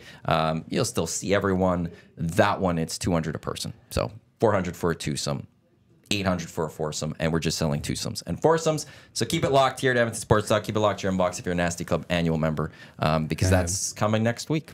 And Not if you- 1,200 because I don't put up with anything. It's a and unique you're not going to experience. help anybody on the tee of number 15 because you're going to hit the tree. Yeah, exactly. I'll show you where not to go. And Eric's one of them. He won't golf, but he'll caddy with you. Yeah. He'll just be a great time. Trust me. He'll dress like the caddy from Happy Gilmore, not the kid, but the old full-time guy, the old guy with Well- one shoe. We want Eric in a full painter's outfit. He did that the one Oh, year. did he? Yeah, Okay. yeah. And Sure. like I'm working on the gift packages. There's a lot. Like we'll have a lot of prizes. We'll have great holes for everyone. So it'll be a fun full day. I really On July 9th. Yeah, I really missed our 1260 golf tournament. Yeah. That one was It so was much so fun. much fun. Yeah, Yeah. I agree.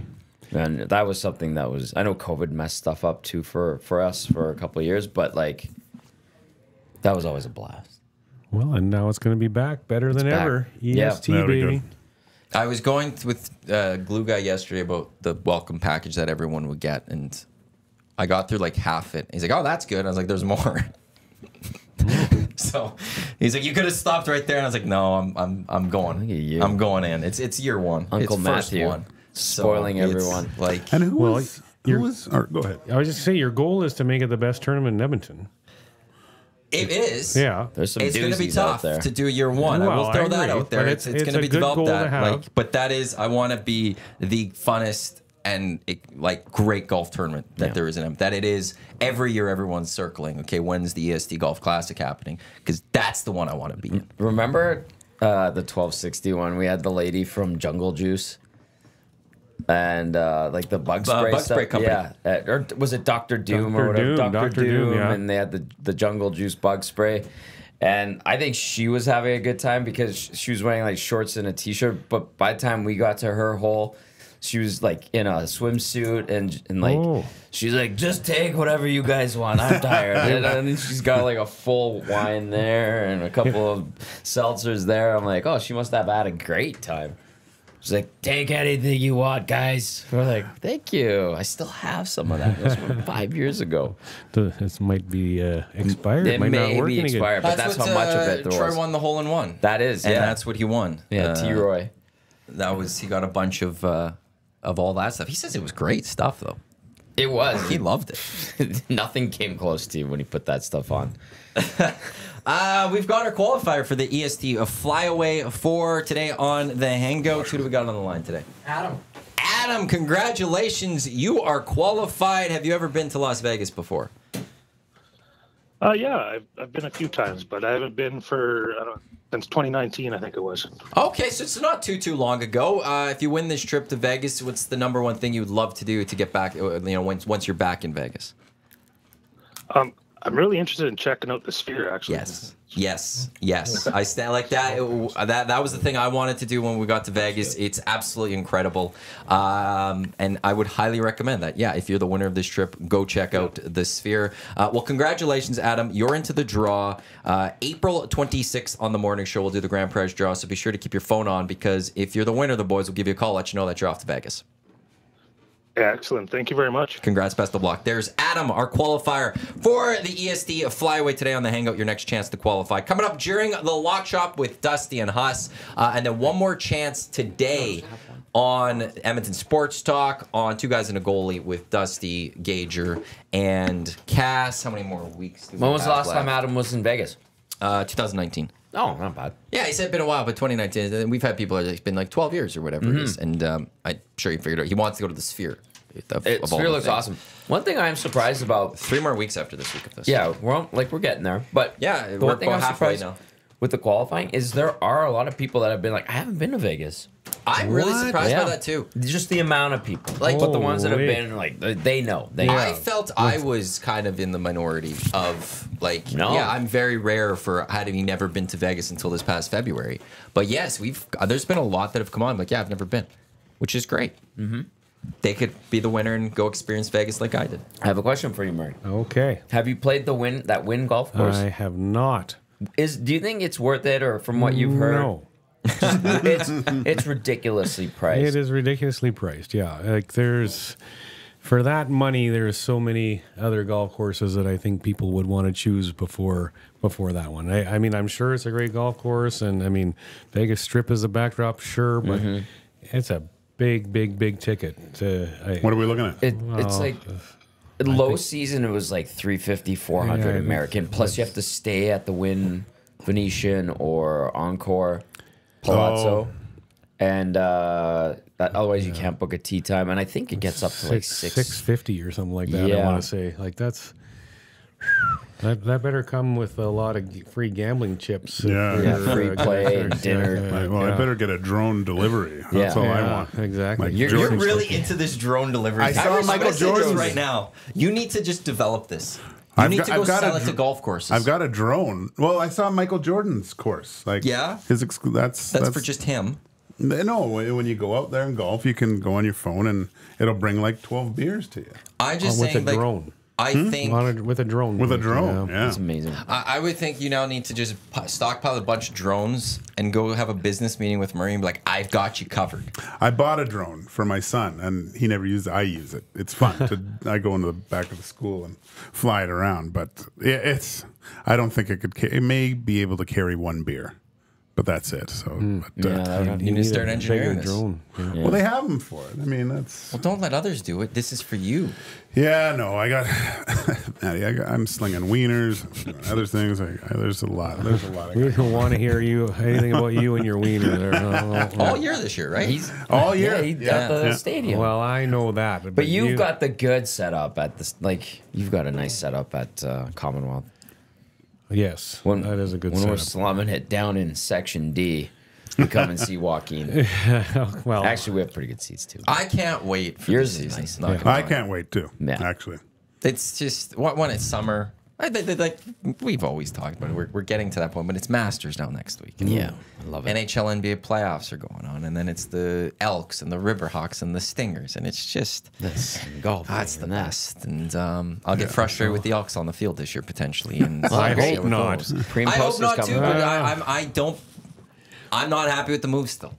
So unless they win football games, Is I'm it- going to believe otherwise. is there going to be a ownership announcement before home I opener? believe so. Have you been believe trying so. to pry and touch base with people? Because I know- Really, no. Last I heard there was 20 applicants 20. or something like that. I Which- heard, but Which you'd have to think 4 or 5 are good. yeah, I mean, Like, you'd have a most couple, of like- those are probably You could throw them away. Throw them away. Like for when you sure. got all your resumes, the 300 some, and they have to go through it, and which ones go forward, Yeah, and which ones I mean, get thrown away. there's only a This there'll be some that like there's probably probably 10 that they could quickly go. We're good. Yeah, for sure. But yeah, it's going to be fascinating if it all plays itself out that quickly, and then what that means for the future. I mean, I'm sure it'll mean good things for the future, but what is that going to look like? It's And how going to soon? be it's going to be fascinating to see. But what Rick Lallisher said to me was, and this made it just made sense for the team to do it now, so we could do it when we're in a good financial, well, they're not in a good financial position, but a decent financial situation where it's not us just handing over the keys because we're bankrupt. The or keys whatever, went to right? the CFL, and the CFL is having to sell Right, it. so and- they're doing and it's it- selling a They're doing it cents on the in- dollar. right? What they feel is the right way and the best for the organization by being proactive rather than reactive, like Montreal as an example, that great example, right? So, you know, we'll see. I'm curious. I mean, I've been a big fan, as you guys have forever, and you know, so I want to see the team and the organization do well. And but I ultimately think the success needs to happen on the field. If it happens on the field, all the rest of the stuff is just going to work itself out. That's my belief. The league, to its credit, has gotten good owners in after the Montreal thing, getting Palado. Like, there's big bucks. And I'm talking to Jason Moss last season. He's like, the financials are there. He likes the team. He's around. I didn't think he knew me, but then we started winning a couple games, and he's around. And he's following the team. He knows all the guys. And Omar Doman, what he's doing in Vancouver with the Lions is fantastic. Yeah. Bob Young and Hamilton has been really good. MLSE with the Argos, it seems like it's a little bit better. Well, they don't care. Yeah, unfortunately. Now Calgary Sports and Entertainment. They'll be the next ones to watch. Yeah, exactly. And then hopefully they get it right here. Saskatchewan and Winnipeg are on good footing, which is great. And I think the Red Blacks are in a good spot right now too. So Saskatchewan's got issues. Do they? Like, well, not ownership necessarily, but there's anger towards the organization right now, and they got, like, I'm not going to sit here and say they're going to be in an Elks position that they're going to have to sell in the next couple of years, but there's a lot of anger towards Craig Reynolds, the president. Oh, okay. And things aren't best. So they also better win on the football field, but two, they've taken their fan base very much for granted, and fans are starting to not show up because they're like, no, we're not just the Right. wallet for you, even though To me, a massive thing needs to be, and you and I have talked about this before with Trey Ford, like, we need to see consistency of who's on the teams year over year over year. Quit this 1 year contract garbage, which this year you started to see some 2 year stuff, but You can't flip half the team every year and expect your fans to be able to embrace the team. You need to know who's on the team, and they need to be integrated into the community and do some, be out and involved and that type of stuff. And we need to know who these players are, and they need to be here for a while in all the cities. Has the CFL grown in the U.S. a little bit, do you think? Like Dusty talked about how at the beginning of the season on ESPN, I don't know if it's on the Ocho or whatever, but there was quite a lot of viewership of the CFL on ESPN. And they're not on ESPN anymore. Oh, aren't they? Last year they went to CBS. CBS Sports Network until Labor Day. And the rest, it was on a streaming service the CFL had that was free. And CBS Sports Network doesn't get rated, so they don't have numbers. Okay. So ESPN2 had numbers. So you could CBS see them. Sports Network doesn't I have remember numbers. he said they were quite good. They were was bad. over 100,000 Yeah, out of they the would get US, like yeah. 200,000 or something. Which is good because like a game up here on TSN get 300 to 400,000. Yeah. Yeah, so like it gave a little bump. They also used to carry the Grey Cup down south. Yeah. Last year, the Grey Cup and the CFL playoffs weren't on TV down south. It was only on the streaming package, which the problem for that is you now have to tell people we have the streaming package and we're up here. Whereas when it's on ESPN2, you hope that someone's flipping by and goes, oh, CFL, maybe I'll watch this. Yeah. So I'll be very intrigued to see how Randy takes this moving forward. I think, though, CBS Sports Network, I think the payment that they're getting from them is more than what ESPN2 was. So financially, a little bit better. Cool. But eyes, maybe not as good. So it's... I don't know what to make of Randy's time as commish. Like, there's a lot of good and bad. Like Not the as good, bad as you Jeffrey Orridge. But. I know, but the good, we've talked about the good of just the new ownership. Like, I don't think the CFL, once the Elks now actually sell, I don't think we'll see, and even then, they're relatively okay, but as stable of a CFL ownership as we've seen in a long time. Yeah. TV numbers went up last year in Canada. That's good. 25-54 numbers went up in that. That's so the important. youth numbers came up in that. But we've had CFL 2.0. We've had... Get that 10th team, We've had damn this... it. to me, this That U.S. would be deal helpful, still isn't fully there. And it's just... There's a lot that is just like, oh... Where would it go? Halifax. Halifax. And then Halifax. if this doesn't work, they're going to Quebec City. The Halifax is like... They've got months to get this figured out. What about Victoria? Could Victoria do it? I don't think the BC Lions would like that because they've actually started working on trying to get Victoria out there. They are playing a game in Victoria this season. Oh, okay. It's Touchdown Pacific, which I think sold out. Yeah. Is it Argos and Lions? I can't remember. The Lions are taking on someone. Yeah. I keep going. I believe maybe the Okanagan in Kelowna. Kelowna. Like Really? what the CFL is nowadays, it's not a 40,000. Yeah, fair. Some markets might be, but you need the 20,000, 18,000. Could you put an 18, 20,000 seat stadium in Kelowna and get enough people to show up for that? Probably. That'd be fire. Pardon the pun. No pun intended. Yeah. They don't like. I don't know how much other sports they fully have going on. There's Kelowna of the league that the Riverhawks are in, WCL. You're giving them their own full-on. That's a great team. little. You got the community there that could come support it. There's also a lot of people that'll go in their summer. Maybe they go for a great time, just go party. Match it up for Yes. their Well, with the- their the team going. tourism, tourism that goes on there. I don't mind that at all. Weather's a little bit better than it can Yeah. be. So when you get into the later season, you're probably going to get some better weather. And A lot of guys would want to play there. You would think, right? Like that's not a bad spot. Yeah. So that's the one I always looked at. That's cool. I never thought about that, Matty.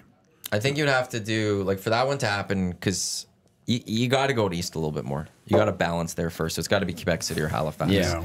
I think if you add both, then you could add Kelowna. That would be awesome. And if That you can would get be to awesome. 12, 12 would be great. that would be the Sweet spot. perfect number. Yeah. Yeah. Like right there, 6-6. Yeah. You're fantastic Yeah. at that point.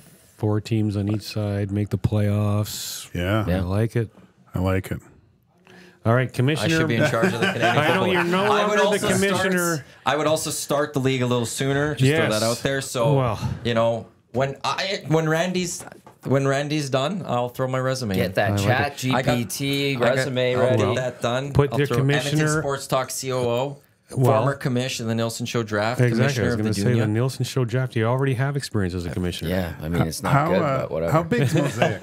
How many? Mosaic is, I want 33. to say, is it only 33? 33? Right now? 5. But then just it's like What's the Winnipeg. sweet expandable. spot? But it's expandable. What do you think? Or does it depend? I like Where? 30 to 35 for the CFL. I don't like dipping into the 20s. I don't like dipping below 20. Like, to me, that's just like, come on. If MLS can get 25 to 30, CFL can definitely do it. Well, should I be think able that's to. a 30 to Does MLS get 25, 35,000 30? seat arena. That's That's good. That's a good time. It's like Winnipeg's. I've been to IG Field for the Heritage Classic. I really liked it. I'm like, this is a good CFL stadium. Now they cut corners a little bit when they initially built it. They've had to fix those things. But now you're like, damn, this is a good CFL stadium. And then the one in Mosaic in Regina looks beautiful. Like, it just looks really nice. MLS average is 22,000 overall. Montreal is 17.5, Vancouver's 16.7, and Toronto is 25.3. Elks were 27 and change last year average. So they'd be fourth, I remember fifth reading. in MLS. Yeah. They do have more games in soccer. There is that, I will say, or football. The one thing I will say about Canadian soccer, at least with TFC especially, one thing that's always been said is that actually the Argos have always done good TV numbers in Toronto. People don't go to the games, but they actually get good numbers in the city of Toronto. And TFC, they don't get good TV numbers, almost as if like the majority of TFC fans just actually go to the game. like a but no one guilty else pleasure. watches it. Yeah, but no one else watches it. Yeah. So funny, MLS is a weird one for me. Yeah. But and with ownerships, is it Minhas? I was going to say we should talk about the Stingers ownership. Jumped in as part owners now of the Edmonton Stingers. Yeah. And, the ones Dragon stand. Yeah, Manjeet and Ravinder Minhas, they're from Calgary, but Mountain Crest, that was the first thing I thought of was, I remember Mountain Crest, but I think this is good. Yeah, this was announced yesterday. Yep. They're in as part owners of the Stingers, and we talk about like fun things to do in the summer. Those games are a lot of fun. The job that they've done at, is it the Flair Airlines hangar? Yeah. It's nice. It's nice. Like the lighting in there is good. The way they set up the court. I think they've reorientated the where the court is. I think it's closer to the one end zone where the seats are, and then on the other side they put in like little club seating kind of thing. And you get your shoes shined, and I think like you get a haircut, stuff like that. And the new seats in there too. Like they've spruced it up, and it's a good time for a reasonable amount of money. So this is a good thing. Like the CBL seems to be humble beginnings, but like letting it grow organically and not trying to overreach too early. I feel like from an outsider's point of view.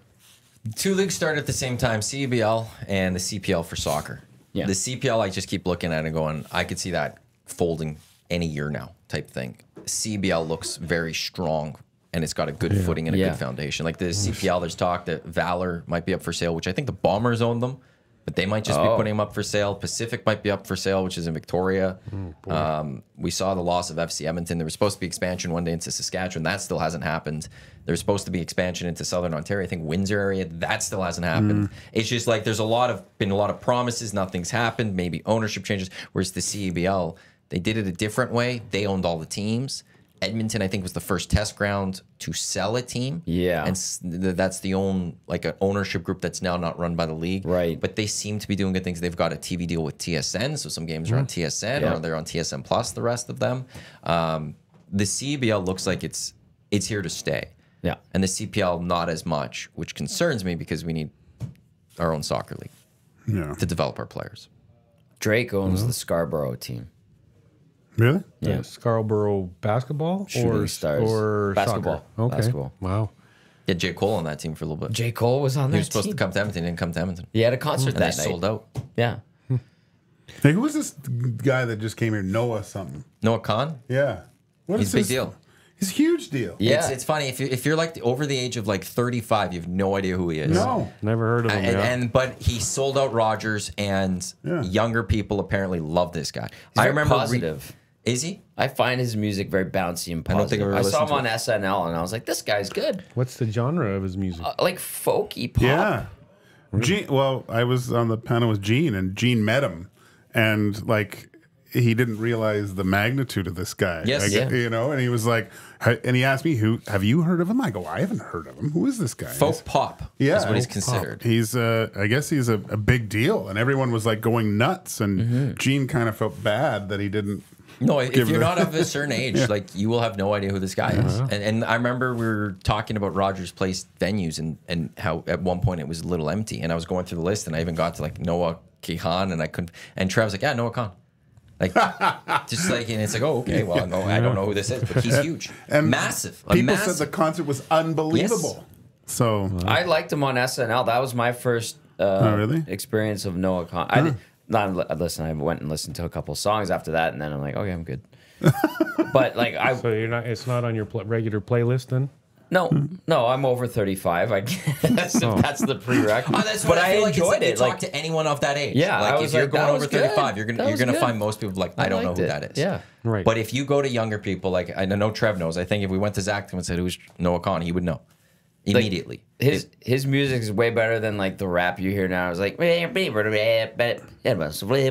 like you don't even understand what they're saying. it's Chat Josh Clausen. GPT. Josh Clausen. he's Josh right. Right? Like, it's all like voice auto-tuned and you're like, those aren't even real words, and has like a good beat. That's all that the rap is now, and you're like, what is this? Noah Khan was very good because it's like authentic music. He writes. I might have to try it. Kyle He says plays in the instruments. chat, he sold out every concert in Canada. Good for him. Like I enjoyed him. All right, I'm gonna have to. Big deal. I'm gonna have to listen to it on the way to the ranch after this. Noah Khan. So Murray, what, like this year, obviously you're probably working, but what does a Masters weekend, if you're off, what does it look like for you? Are you buckling in, settling down, and wire to wire it, or are you waiting until Sunday, a little bit set? I think I'll follow it a little bit on day one, kind of see who's up there. When I mean, if Tagger's playing, okay, now I'm buckled. Okay. But without Tagger, I'm kind of waiting to kind of see, following on my phone, catch a few shots while I'm having lunch or whatever, and just follow it. But then, Sunday I wanna sit and watch. But we're gonna be open. I'm gonna be playing golf Sunday now. Yeah, that's what. My Sunday match. I'm not gonna be watching. I'll hopefully get done early enough that I'll be able to get to my wife's parents' house for family dinner and maybe catch the, coming up 18th. What time's the tea time usually? Well, we play at 11 once my show starts, but 10 we'll play at 10, so we'll be done at 2. Watch a little bit. There'll be about 4 or 5 holes in the leaders when you're done. Yeah, so have a glass of red in the clubhouse with the Fantastic. boys after, then speed demon it to get my wife and son, and then make sure that my father-in-law will be watching it, so he'll have a glass of red sitting for me in the basement, and then I'll be on the comfy couch, watch the tail end of it there, yeah. That's nice. It's such a great weekend. Have you been to Augusta? Absolutely not. I've told the story on the Hangout before. I got invited once to go. My son was born on April 22nd, but I got invited the year my son was born. My wife was pregnant with an April due date, and I talked to my wife about it, and she said, well, yeah, you can go. This is a once-in-a-lifetime opportunity. I'm thinking to myself, this is a one and only time in my life I'm going to become a dad. Yeah. So I am not going to take this risk. I turned down the invitation to go and stayed home, and then my wife didn't have the baby till later. So I could have gone and been safe, but I just If you would have went, you would have missed it though. I for could not have taken that risk and missed out on that. So no, I haven't, and no invitation has showed up since. You guys, you been there? No, but I I've want never to. been to Atlanta. Maybe we just that need to area. take EST there. I've been. You've gone to Augusta? Yeah, Well, I told the story. Yeah, he though. told the story. He almost got arrested. Yeah, I got Not during the Masters. no. But then I was the one year that I decided to play on as many teams as possible. I was down and playing for the Augusta Lynx for a few games, and one of the season ticket holders gave me, or was going to give me passes for Monday through Wednesday to go watch practice. Wow. So you could just watch. And she said, this is the best. That's what 'cause everyone says. It's the best time to go. if you're going to go for the practice, because you can go wherever you want and follow these guys, and they drop like 4 balls and they hit like all these different shots because they're looking at different pin locations, and it's a lot of fun. But then I played too good. I got called back up.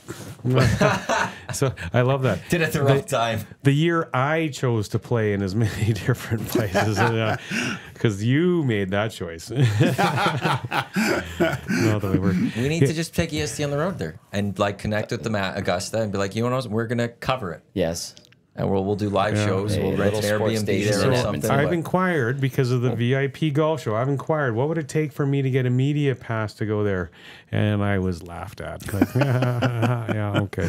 Like so, I don't know. Hey, I had my own golf show for 6 freaking years. I can't get a media pass to Augusta. What's going on?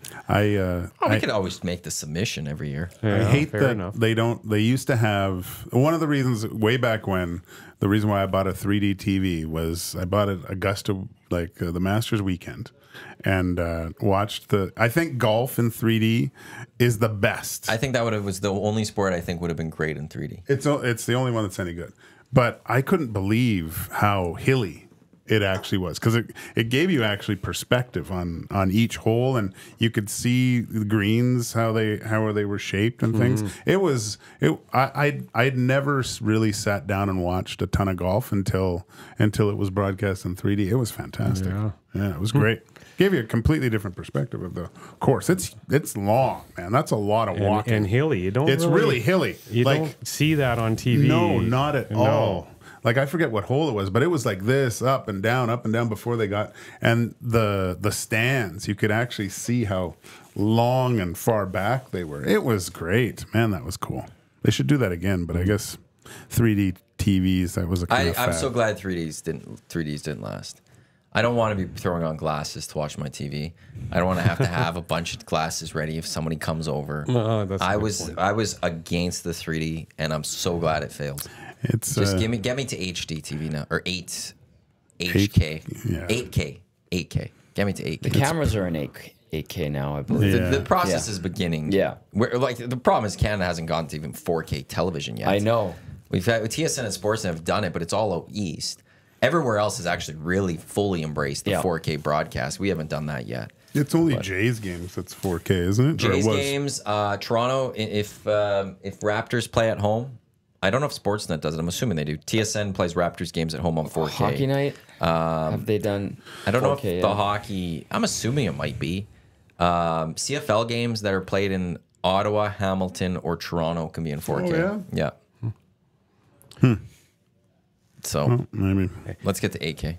So, can we talk about my burger story from Chicago? Oh, yes, actually, that's a great idea. This is the EST Hangout presented by Whiteclaws. Matt Iwanek, Joaquin, Gage, Murray McCourt, Tom Gazzola with you here live on EdmontonSportsTalk.com. Tune in iHeartRadio as well as those watching on YouTube. So when Murray was last here before his trip to Chicago, it was me, you, and Gager.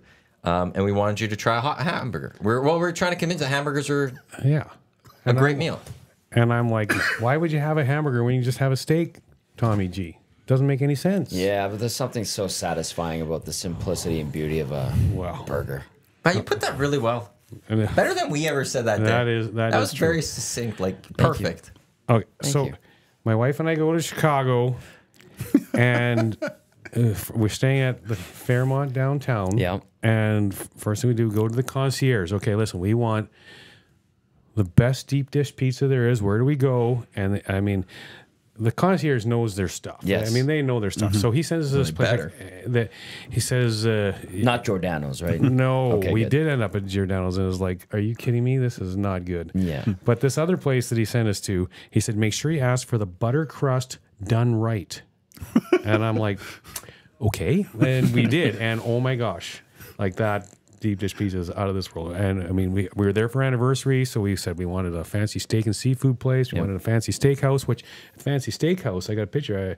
Sitting right beside us was Chris Chelios and Rick Sutcliffe. Come on. Cy Young Award winning. So I ended up visiting That's with cool. those guys for a while. My wife and I got our picture taken with Rick Sutcliffe and Cool. Chris Chelios. So that was fun. But we wanted the first night after the deep dish pizza, we wanted, nothing crazy fancy. We wanted like an upscale pub is what we wanted. And he goes, oh, I've got the place for you guys. I'm not gonna say the name of it quite yet. Okay. I know you two know the name of it. Okay. But you don't know the name of it. But he goes, this place is really upscale, and it's got the best burger in Chicago. I'm like, yeah, I'm gonna order a steak. But anyways, so we decided to go there, and this place is unbelievable. For an appetizer, I got the focaccia bread, comes out warm with butter, and oh my god, like this bread was so good. The wine, I had a glass. It was a French wine with an Italian grape. Was my first glass. Oh, it was so good. And then the next one was a different French wine. Oh, so good. But I'm a pretty picky eater, and I'm looking at the menu, and everything seems a little fancy for me, except for the burger. Best So burger? I am like, okay, he says this is the best burger in Chicago, so I'm going to order a burger. So I got, just as I said, just the burger, cheese, and the bun. And I sent you guys a picture of it. It was a good-looking burger. It was a really good burger. I truly enjoyed it.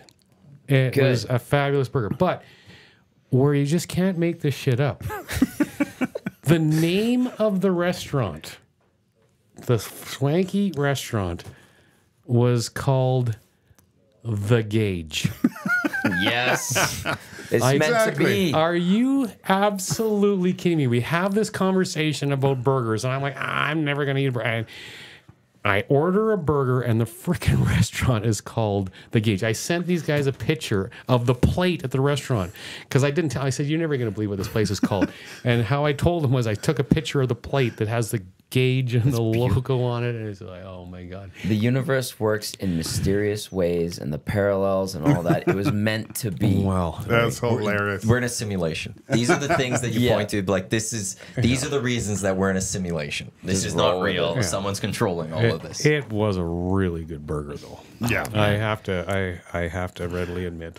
So it's probably like a grounded up, Wagyu. like Well, strip it loin was prime rib or prime rib. it Yeah. said right So on it. yeah, it's like you can get the proper amount of marbling in there and make it. It's just And the other thing we talked about on that show was now a I'm getting smashed burger.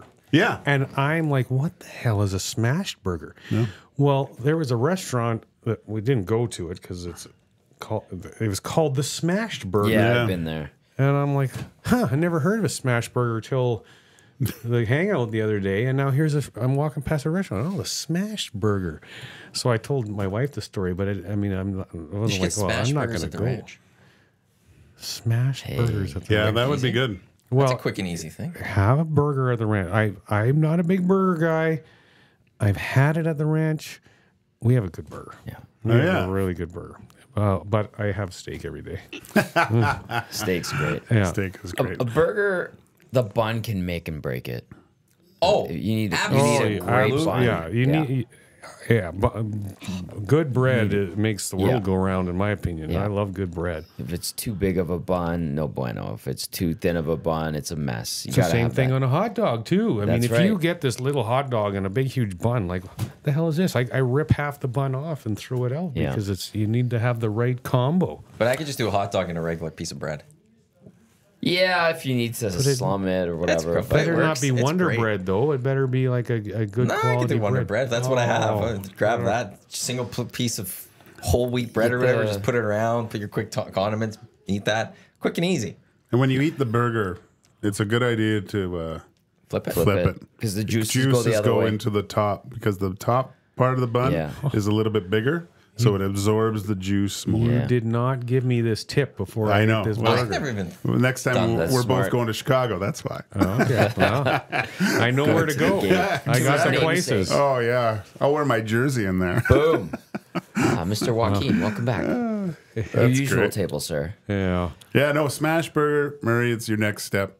I like the sautéed onions on those things, and then put that on there. I know you're a simplistic guy, but Yeah, very simple. yeah. Nice glass of wine. Basic. Complexity is the vintage of grape with you. I get that. I get that. I like So- that. French wine with the Italian grape. Magnifique. Oh, that was magnific. That was a really good wine. You can see it on your face as you're talking about it. You The lit up. smile. I was, It's I was laughing out loud. I think even my son goes, "What's so funny?" I go, "Oh, I told this guy to go get a burger. It's at a restaurant. It's your last name." He's like, "Cool." I'm like, it's way more than cool. Way more man. than cool. Like intricacies of it. he was probably named after you. You were like the second star in a game in Chicago one time or something. So they named a restaurant after you. Maybe. Yeah. It's all your fault. God, that was what a great city. I love that city. How was so Michigan Ave? place. It was nice, just cruising down there. So good. So cool. Like, yeah, fabulous city. Yeah. And you know what? Went to another Blackhawks game, and it was not the first time I've been in Chicago. But I tell you what, like, yes, Rogers Place is a beautiful arena, but it's a nicer arena than United Center, like on the outside and whatnot. But the concourse and the offerings for drink and food and everything like that in Chicago is so cool. Yeah. It's so unique and so fun. Like, it's better than Vegas even. It's phenomenal. Yeah. I like the aesthetic of the concourse and like the design. It has that like Chicago salt and pepper, black and white, kind of with the elongated letters. That and makes like, sense. I'm in Chicago. Like, it very much a Chicago staple, and they have some great. It's like I think people from the West overlook Chicago because if they're gonna go that far east, they're going to New York, Boston, and the East Coast, and all of that, but. Man, Chicago is a cool spot. Boston's another unreal city. I didn't spend too much time. I spent more time in Chicago, but yeah, man, you just the food choices, the things that it's ridiculous, especially in the United Center. That's crazy. Yeah, that's where cool. I remember the one time me and Todd Marchant and David Oliver, we snuck into a Bulls game and watched the Bulls and saw Jordan spank the Trailblazers. That was awesome. David Oliver's been here a lot lately. I know. He texted me a couple times. You guys are buddies still, right? Yeah. He's what a great guy. Really big deal coming out of Michigan too. Like he was really, really good. Really good. He got a little bit quicker. The foot speed killed him a little bit, but what's he do now? Assistant GM. Can't remember which team.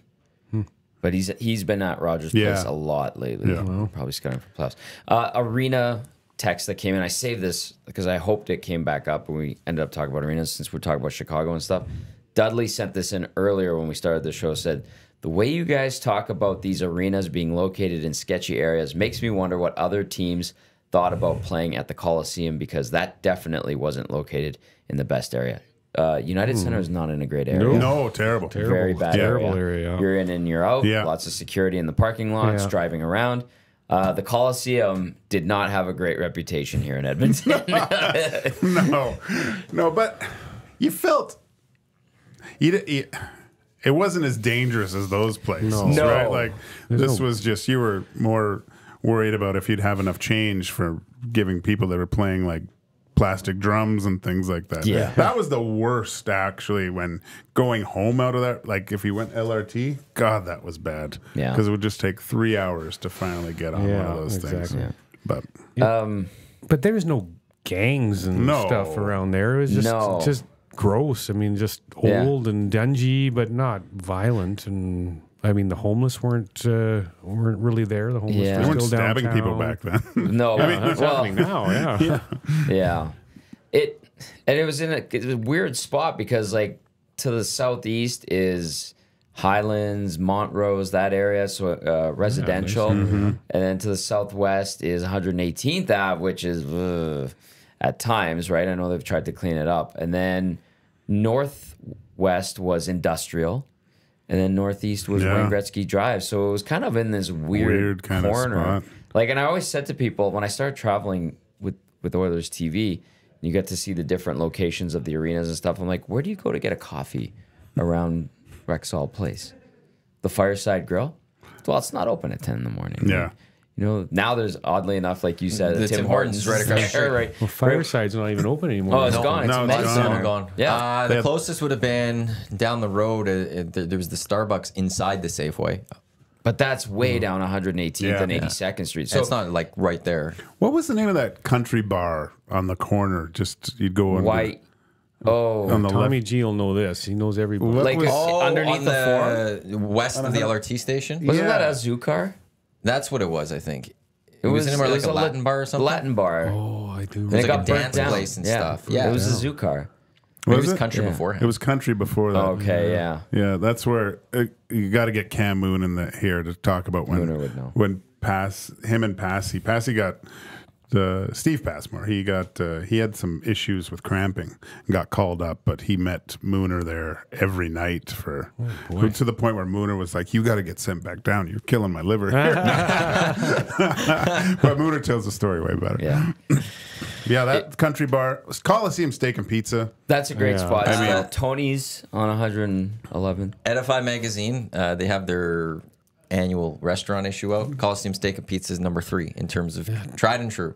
Right out. Like, Yeah, it's great. It is great. Sabor was one. I can't remember his 2, but Coliseum Steak and Pizza. They got the big number 3. steak cut fries, though. I'm not a big steak cut fries guy. Yeah, it doesn't do it was- for me. But the big beef ribs there, the Coliseum. pizza there, Pizza Coliseum, Yeah. Yeah, that's a good spot. it knocks it out of the park. When I lived at the Forum Inn until Christmas the one year, Yeah. I was That's where they put you up. Was that the Forum? yeah The till strip club Christmas. still in the basement? when Oh, you were- yeah. Oh yeah. Okay, I know what you were doing. Then. No, well, I knew them all by their real name. No, the Coliseum did not have a good reputation. It had the history. To the crew, the credit to the crew at Northlands in the city, they did everything they could to make sure that place was clean and tidy and stuff, and lasted as long as it did. But Yeah. it did not have a great reputation. Although Joe Louis, Nassau Coliseum, where else was really bad? There's a few spots where you're Saddle Dome. Saddle Dome. No, it was- it That's was just good. It a was bad okay. facility. That's just a bad facility. It's in an okay spot. Yeah. Well, Prudential Center was Forum bad. in LA before. Forum they in got the new LA, one, yeah. Even Staples Center, once you get outside of, or pardon me, Crypto.com Arena, once you get outside of LA Live, it can get really Sketchy. scary pretty quickly. United Center's not in a great spot. No, the old Chicago Stadium, was it in a better? It was literally right next to where door. United Center Oh, is. was it Yeah. side by side? It is a pretty much? parking lot Oh, okay. now. There are still a few arenas where you're like, this is not great. I'm just trying to think like where, but it's gotten better. I just remember Nassau Coliseum sucked, and apparently, like if you went a few blocks one way, it was like one of the most dangerous areas in the east. funny. So I was like, oof, okay, What do you do? yeah. That's going to almost wrap it up for the Hangout for today.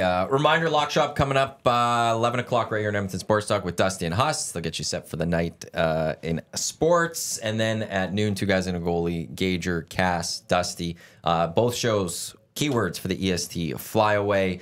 But the big news of today, April 9th. Yes. The Ranch Golf and Country Club. It's going to be open. You can go golfing Let's at go. the ranch. If you want your tee spot, you want to get a spot on noon tomorrow, theranchgolf.com. Ranchgolf.com, right? Yeah. Yes, Yeah, sir. ranchgolf.com, noon tomorrow. And as Murray said in the years past, that goes snap of a finger. Yeah. So you could try calling too. Your chances of getting through are going to be a lot tougher than if you just go online and book a tee time. Yeah, for sure. Great show today. So let's go to Long Riders by the old Coliseum. Couple Couple of texters. Yeah, Oh, it's long riders. Long Riders. That's what it Okay. was. Okay, Yeah. yeah. I never went in there. I was. I didn't fit. You were You were a good too boy. bougie. No, you're a I didn't good- fit the clientele. I was- Oh, okay. Well, then maybe you would have flipped the one that I went to after. I wasn't into sure line Hernan I went to dancing. that other can't place. buy into He did that. go to I, his yeah. I think you could fit in anywhere. Well, Gage. usually I did well at Esmeralda's, but We want to Yeah, bring it back. you did. We made a plan Yes. yesterday that once we do Shanks and once we get that off the ground and things are going well, Yeah. then we're going to bring back Ezzy's. Shanks and EST experience. Yeah. And then Ezzy's and EST experience. And it's going to be great. All right. It's going to be wonderful. And it's going to sink All us you all. got to do is say the word on the Shanks deal, and I'm all over it. We're going to make that frickin' happen. The second you say go, I love it. I'm jumping on board, and we're going to push that through real fast. VIP Golf Show returning to Edmonton Sports Talk April 28th. You can start golfing at the ranch April 9th. Spring's here, boys. Spring go. is here. Coming up next, like I said, it is the Lock Shop. On behalf of Tom, Murray, Joaquin, I'm Matt. Thanks for tuning in to the EST Hangout on this Thursday. Enjoy the rest of your day and enjoy the Lock Shop starting in just a couple minutes. Let's go. There you go, right in front of the camera. First-time guest, long-time listener, fan of the original draft commissioner. Welcome to the EST Hangout presented by Whiteclaw Hard Seltzer. The difference is clear. Matt Iwanek, Tom Zola with here. Joining us today.